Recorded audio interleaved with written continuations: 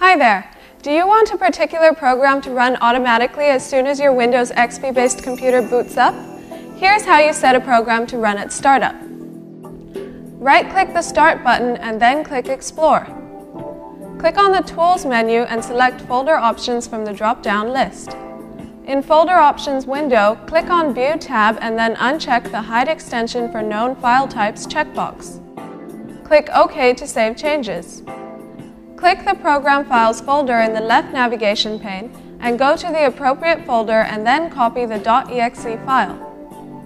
In the navigation pane, expand the Programs folder and then click on the Startup folder. Right-click in the Startup window and then click Paste. See? That's how simple it was. For more such easy-to-follow tips, keep watching. And if you face issues on your PC that you need help with, just call iYogi. Good karma.